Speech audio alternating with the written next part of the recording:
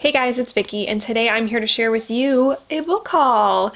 I've accumulated some books in the last couple of months, and I've gotten kind of from all different kind of places, so I thought I would share them with you today. So yeah, let's just dive right in. So the first little stack that I have, I picked up at a library sale. This was probably back in June, I would say. I was out to lunch with one of my best friends, and she was like, yeah, so there's a library like down the road and they're having a library sale. Would you want to go? And I was like, girl, do you know who you're talking to? Yes, please. So we went, and it was the last day of the sale, so things were a little picked over, but I did pick up a couple of books. The first one that I picked up is Bellwether Rhapsody by Kate Roculia.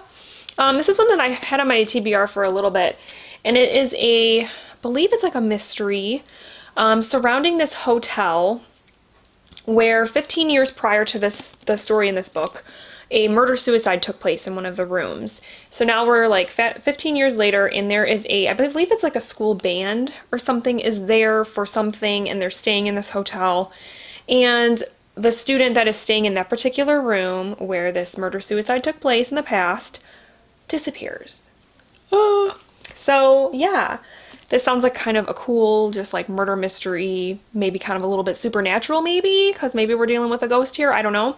But yeah, it just sounds really cool. The next book that I picked up at the library sale is Snowflower and the Secret Fan by Lisa See. This is a book that I've seen kind of everywhere, and I've heard a lot of people talk about, so when I'm in the mood for a historical fiction, I think that this book is going to fit the bill quite nicely. It is about a young girl in China, who, she somehow starts communicating with this older woman, what is she called?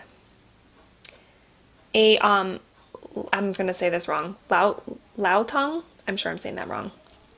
And they start to like write letters back and forth to each other on these fans, and it's basically just them kind of communicating in this kind of secretive way, and it deals with a lot of the Chinese customs of I believe this is the 19th century, yeah, 19th century China, so it talks about like foot binding and things like that. And yeah, I've heard this is a good historical fiction, so I figured I'd pick it up. Plus the cover is just, you know, I think the cover is pretty, so yeah, there's that.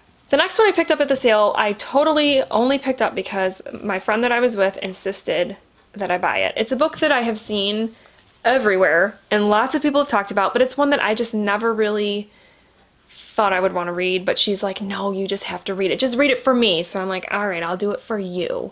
And that book is The Shack by William Paul Young. Honestly, the reason I've never really picked this up was because I thought it had I heard that it had a lot of like religious undertones, and I'm just not really into that kind of thing. But she said that it was really good and that I had to read it.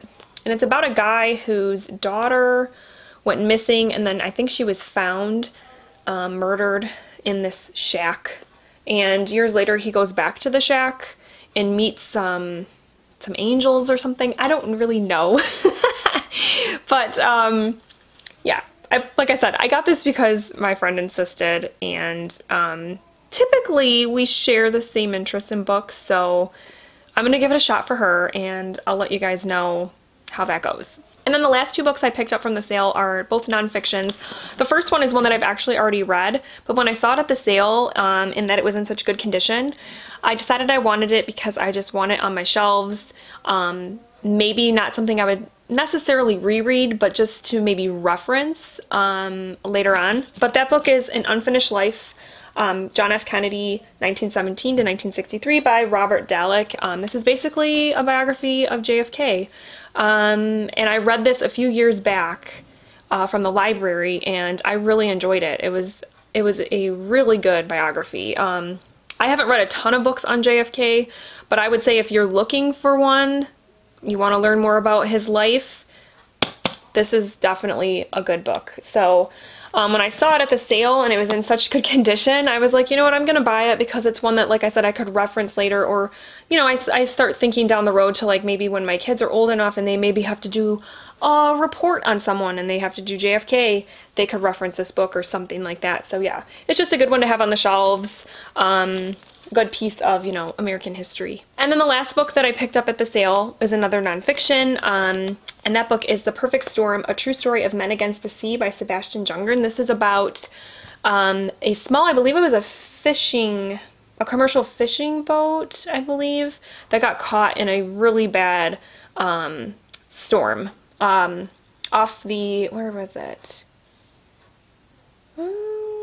It's a nor'easter. I'm not sure exactly where it happened, but somewhere on the east coast of the United States. And I know that they made a movie out of this, but I have not seen the movie, and I want to. But I want to read the book first. So I love stories like this, stories that are true stories about survival and things like that. So I think I'm really going to like this one. And then the next couple of books that I got were from Book Outlet. I had to place an order, you know. And the first one I got is actually one that I've already read and one that I'm already going to be unhauling, and that is Where'd You Go, Bernadette by Maria Semple. I bought this to read with my book club. I read it last month and I didn't really care for it, so it was here and now it's going to be gone. So yeah, there's that. And then the next one that I got is one that I plan to read this winter because it totally, I think, is a winter book. That is The Terror by Dan Simmons.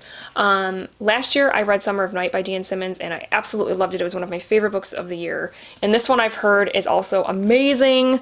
And it takes place in the 1800s, and it is about this ship that is trying to get through the Arctic Passage and they get stuck. And then there's like a creature out there that is attacking them and killing them or something. I don't know. It sounds creepy and a perfect book to read in the winter time, so that's why I'm going to save it for winter. And then the next book that I got from Book Outlet is one that I got because somebody commented on a video, like one of my wrap-ups or something, telling me that they were reading this book and that they absolutely loved it and that I should read it. So when I saw it on Book Outlet, I picked it up, and that book is Boy's Life by Robert McCammon. And it's kind of a chunkier book, but I believe it's kind of just like a coming-of-age story about a kid that was growing up in Alabama. I don't really know much more about it. I don't know if it has a supernatural twist to it or not, because I think it has something to do with him and his dad witness something or are part of something that like kind of traumatizes them in a way. I don't know if they witnessed some sort of accident or what it is. So I don't know if there's a supernatural twist, but I don't care because I've heard this book's amazing. Because actually recently Carol at Carol Marie Reads was reading this and she wasn't even that far into it and was already like, yeah, I think it's a 5-star. So that makes me feel super confident that I'm gonna love this book. And then the last Book Outlet book I picked up was Boy Erased, A Memoir of Identity, Faith, and Family by Gerard Conley. This is one that was recently made into a movie, and I want to read the book first, of course, before I see the movie. It's a memoir about this guy, Gerard. Is that how you say it? Gerard? It's just spelled with an A, so I don't know. I'm going to assume it's Gerard. Correct me if I'm wrong. But he grew up in a Southern Baptist? In Arkansas, Southern Baptist community. His father is a pastor, and religion is a very big part of his life. And he realizes pretty early that he is gay. When he comes out to his family, they send him to one of those like conversion camps where they try to convert you to not being gay, which is just silly to me. But apparently, you know, sounds like it's a pretty traumatic thing to happen to you. And so I've heard this book is really compelling, heartbreaking, and yeah, I'm really looking forward to reading it. The next two books that I bought, I just bought, I think, off of Amazon, because I just wanted to get them and they were a good price. So I picked up Paper Girls, Volume 2 and 3 by Brian K. Vaughan, because I read the first one back in April and liked it. I'm still not 100%. I think it was a 3-star, but I want to continue with the series because I've been told that the series gets better and better. So yeah, I want to try to read these in the next few months or so and see if that is the case for me. I figure by the end of Volume 3, if I'm still not feeling it, then I won't continue, but we'll see how it goes. And then I got a book sent to me for review by, I believe it was Book Publicity Services. If I remember correctly, they reached out and asked me if I would like to read this book, and I said yes. It is an autobiography called The Blood on My Hands by Shannon O'Leary. And this is Shannon O'Leary's story about growing up in Australia in the 60s and 70s in a seemingly wholesome Catholic family, but behind closed doors her father was very abusive, and she even says in this book that he committed murder, but that people within her family, her immediate family, basically covered it up and covered for him. So I'm really interested to read this just to kind of see what that's all about. It sounds like it's going to be a tough read, a dark read, but one that I still want to check out. And then I got a book from my grandma. She tends to pick up books from like the library and stuff like that, library sales, and if it's something that she thinks I might like, she passes it on to me. So she passed on The Returned by Jason Mott. This one is about, this was on my TBR for a while and I think I took it off, and now I kind of want to read it again. But it's about this kind of phenomenon where these children that have died, I don't know if it's just children or if it's like all age kind of people, they come back one day from the dead, and they come back exactly the age that they were. So like, for example, in the blurb here, it talks about this couple that their son died back in the 60s when he was like 8 years old or something, and he comes back 40 years later, 40, 50 years later, but he's still like 8 years old. So yeah, it's just kind of interesting. She said that she liked it and she thought that I would like it, so I'm gonna give it a shot. And then the next two books were books that I picked up during the reading rush. If you guys saw my vlog, I went to Meijer, which is a local like grocery store chain where I live, and I always go through the book section, and I picked up two books because they looked appealing to me. The first one is one that I've actually already read but was a 5-star read, and I really wanted it for my shelves because I really want to reread it someday, and that book is Stay With Me by Ayobami Adebayo. This is about a woman and her husband. I can't remember where did this take place? Oh my gosh, was it Nigeria? I think it's Nigeria. I can't remember. And they are having trouble conceiving.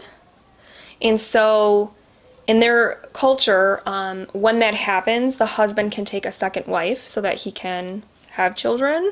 And so they're kind of dealing with that, because when they got married, they had kind of always said that they weren't going to do that custom no matter what. He was never going to take another wife, and now they're kind of in this predicament. So this was a fantastic book. I loved this book when I read it. It was one of my favorite books, I believe, of 2017, and one that I definitely want to revisit sometime. So I saw it for pretty cheap at Meijer. It was in the clearance section, so I went ahead and picked it up. And then the other book that I got from Meijer is this beautiful edition of Pan's Labyrinth, The Labyrinth of the Faun by Guillermo del Toro and Cornelia Funke. This is basically a novelization. I'm just showing the cover because, oh my god, it's so beautiful. This is a novelization of the film Pan's Labyrinth, which I love that movie so much. It's so like magical and heartbreaking, and it's like a fairy tale, but a dark fairy tale, and it's visually stunning. Everything about that movie was just amazing. The ending, my head was spinning. It really had me thinking. I just love it. And this book is beautiful. It has these beautiful like illustrations in the margins, and then throughout, I think at the beginning of every chapter or so, there's illustrations as well. And so it just looks like, I just can't wait to revisit this story in like novel format, because like I said, the movie was just so cool. And yeah, I saw this at Meijer. It was the only copy there, and I decided that I had to have it. And then, oh my gosh, I just took the dust jacket off for the first time, and it is also illustrated. Oh my gosh, that's so cool. Yeah, this book is amazing. I couldn't not buy this book, if nothing else, because it is absolutely gorgeous. And then the last two books that I got, my husband and I and the kids. Like a week or two ago, we had like a family day and we popped into Second and Charles, and I picked up a book and he picked up a book, but I thought I would share the book that he picked up also because it's one that I might try to read sometime. But first let me tell you the book that I picked up. I picked up The Forgotten Garden by Kate Morton. This is one of hers that I have not read. I have a couple of her other books still unread on my shelves. I believe I have The Lake House and The House at Riverton.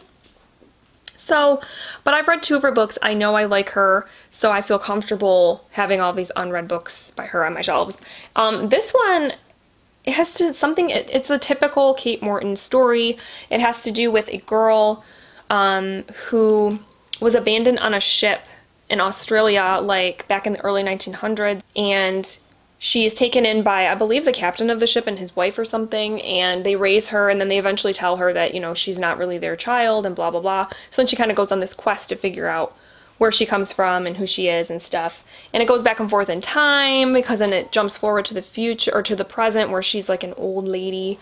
And that's all I really know. But I know a lot of people say that this is like one of their favorites of hers. So yeah, I'm kind of excited to see what this one's all about. And then the last book that my husband picked up at Second and Charles, that, like I said, it's definitely an Austen book. I'm not shocked at all that he wanted to get this. And like I said, I want to give it a shot eventually, maybe. Maybe I'll try the audiobook, because I just don't know if this one will hold my attention. But that book is Cosmos by Carl Sagan. It sounds cool, but also intimidating. Like, I don't know. I don't know. I don't know. So maybe I'll have him read it first, and then he'll tell me if he thinks I would like it. But then again, he reads so rarely that I don't know when he's actually going to pick this up. So I don't know. You guys let me know. Have any of you guys read Cosmos? Is it something I should pick up? Or should I try the audiobook? Usually with science-y, real hard sciences like this, I usually have to do the audio. So we'll see. We'll see. But yeah, this sounds like a cool book. Alright guys, so those are all the books I have accumulated in the last couple of months. I've been a little bit busy with the book buying. I don't know. I just get into these like spurts where I want to buy a bunch of books, and then I go through periods like months where I'm like, I buy nothing. So I don't know. This last couple months has been one of those where I just want to buy. So anyways, if any of you guys have read any of these books, please let me know what you guys thought of them. Which ones do you think I should prioritize and maybe put at the top of my TBR? Like I said, a couple of them I already kind of have planned to read in the next like couple of months. But if there are any that you think really like stuck out that I should read soon, please let me know. But other than that, that's all I have for today, guys. So I hope that you enjoyed this haul, and I hope you're having a great week, and I will talk with you very soon. Thank you so much for watching. Bye.